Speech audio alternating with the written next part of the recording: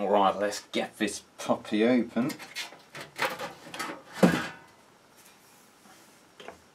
Oh, this is my current solar inverter.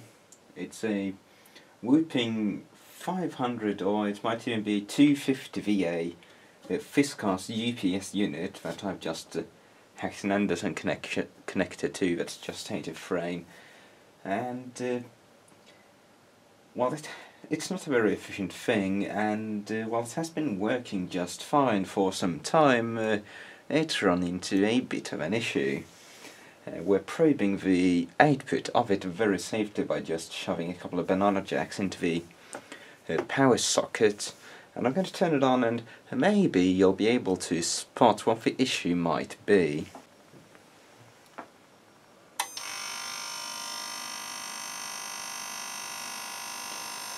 As you might be able to see, we've got a rather major distortion on the 50Hz output there, and that's causing the very loud humming of the transformer. And let's see what happens when I heat this capacitor right there.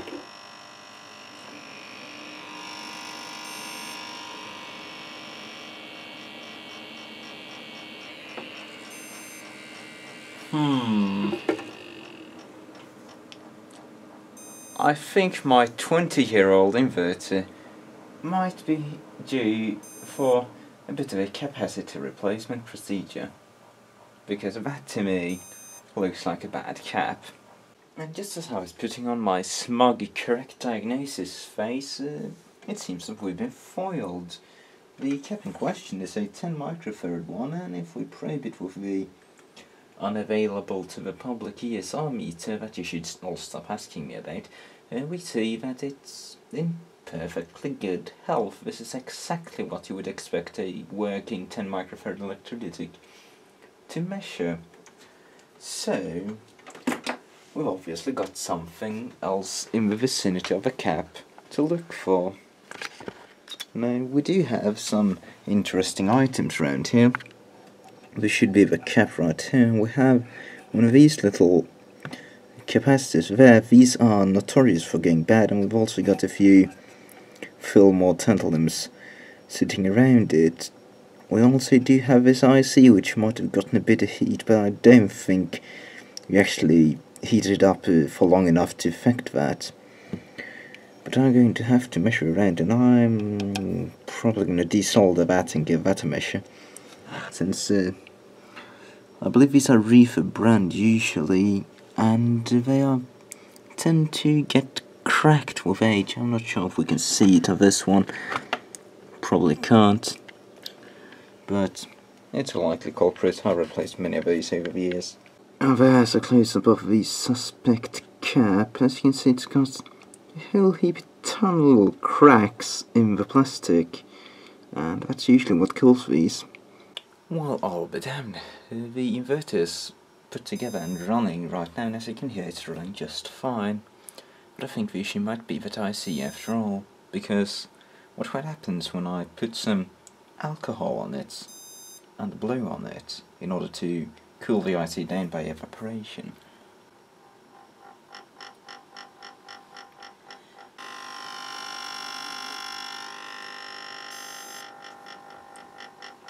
This makes a huge difference, whereas cooling and heating the actual capacitor that I suspected does nothing at all, nor does cooling any of the diode and stuff around it. And if we put some alcohol right there, you can see how it evaporates right in the middle at first, so that sheep seems to be running a bit hot right there for dye. Now, I believe the 9449 is an integrated switch mode controller, which might not be too difficult to get my hands on. So I think I'm just going to have to try and replace that IC, because even if there's some, I mean, you can't rule out some surrounding component causing the malfunction, but yeah, this is just such an easy lead to follow, even if it might be a red herring. But I think I'm going to go for it. I might even have some of these ICs in stock. Okay, so I was incorrect about the number of that IC. It's actually an IR2110, which is just a MOSFET driver, pretty bog standard high voltage driver. And before we go full retard and start swapping parts at random, I figured we'd at least measure the inputs of this IC, since they are just logic level inputs, reference to a pin on the IC. And if the inputs are fine and the outputs are wonky, well, then I would be pretty certain that this IC is to blame, since the reference schematic that I found has about two external components, and one of them was a filter capacitor over the power rail, so there really isn't much that could go wrong around this device, save for the actual transistors that it's driving, and those do seem to work just fine, although of course they could be suffering some slow failure mode where they get excessive gate capacitance or something like that, get a bit leaky. Anyway, I've got the scope hooked up to the ground pin on the IC, so let's pair it up and see if we can manage to measure anything. Yeah, this is obviously the modulation that's driving the transformer, because it seems to be modulating at a relatively low frequency. You can basically pick it up if we do it like that. So this is going to be modulating at 50 Hz. And I don't know, it does look a bit ugly, to be frank.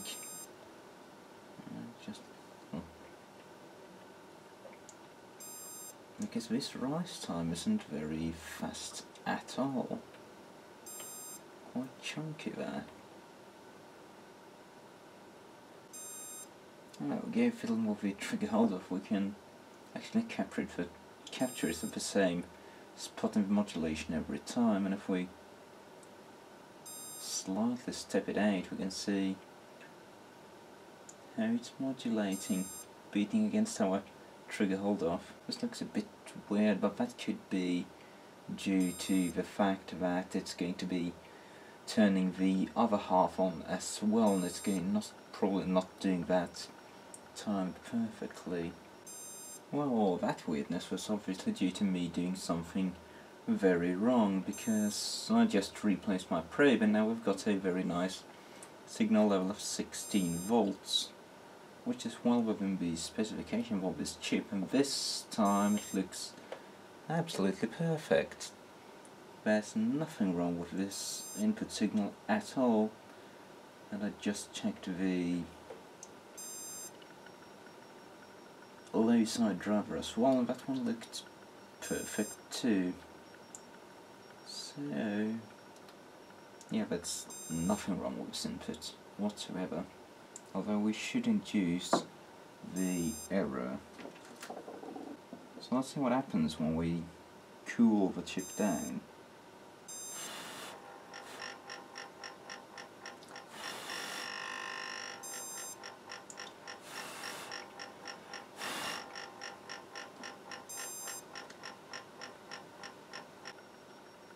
Seems to be happening absolutely bugger all on the input. Okay, so having determined that the input side is fine, let's have a quick squeeze at the output, hoping we don't have too much voltage, although it shouldn't be that case since it's driving 100 volt FETs. There we go, just as much voltage there. That doesn't look anywhere near as nice. Slightly low rise time, but I don't know. Since it's driving some heavy duty transistors, I'd be happy with this. More than happy with this.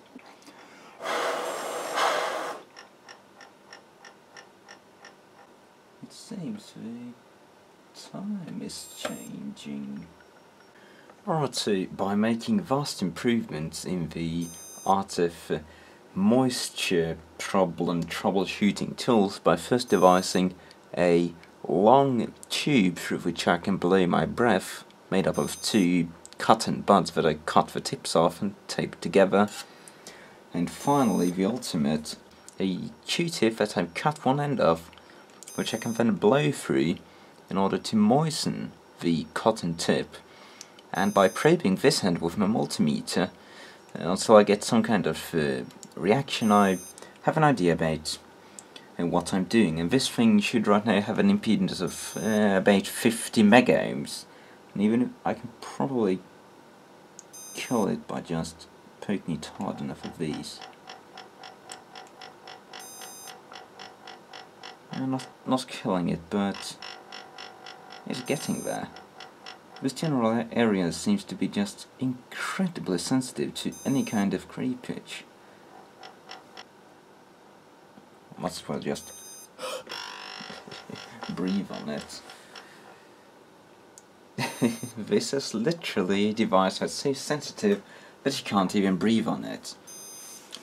So now the question is what to do about it.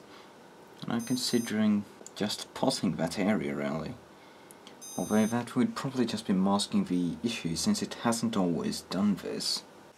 Alright, so I did a slight bit of reverse engineering on this thing, and as you can see I've decided to go the easy route and just pot the moisture sensitive area. This is the underside of the PCB obviously. And it seems this part of the circuit is related to the feedback circuit, because as you can see here are the two output planes of the inverter, which go straight out off to the transformer, and these little traces here go through this resistor and this resistor, and then they squiggle their way over there, right underneath the potting. And indeed the trace coming off of these two resistors are the ones that are incredibly sensitive, in particular when you touch them to one of the components beside which I don't know what they do. So some things cause this thing to be incredibly sensitive, but I haven't been able to find any grossly broken components around there. And since I am using this device in a moist basement, literally sitting on top of a puddle of water, I'm figuring that maybe it's just being used right at the edge of its design goal, but they didn't really consider that it might be used in such high humidity. And I mean, it works fine as long as I'm not breathing on it or having it in the room where it's very moist, so I'm hoping that the solution is going to last for some time, or at least until such time that there'll actually be some obvious fault with the unit. So I've just got to flip the board back down. As you can see, the service position is very simple on this. You just disconnect the fan and the front panel there, and you can flip the board up. You just undo 3 little plasticky things and one entire screw. So fingers crossed, gotta put this thing somewhat back together. Alright, fingers crossed, let's turn this thing on.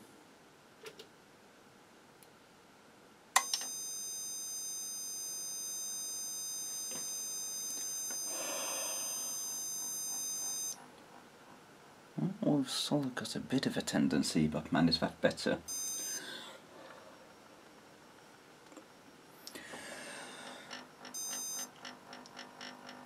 It isn't perfectly happy, it definitely isn't.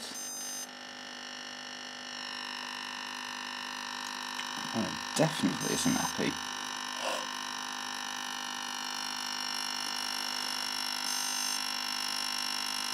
Oh, more research. And there we go, I just had to pot a bit more.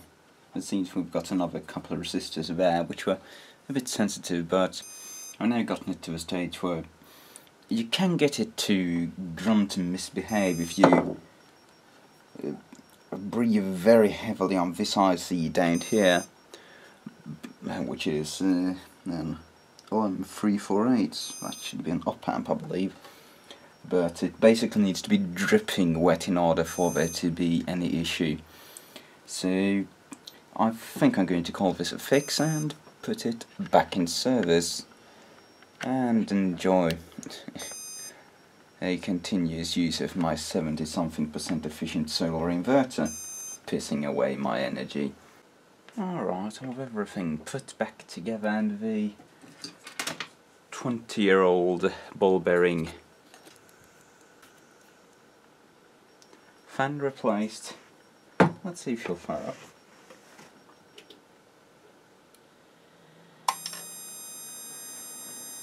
Indeed, and without a hint of that horrible distortion.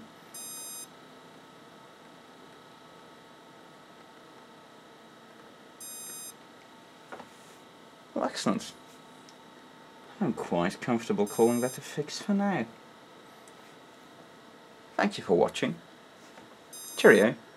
Kyllä, Pekka! I design the outer grill, you design the inner grill. That way we are really efficient and we make efficient vent holes on side of unit.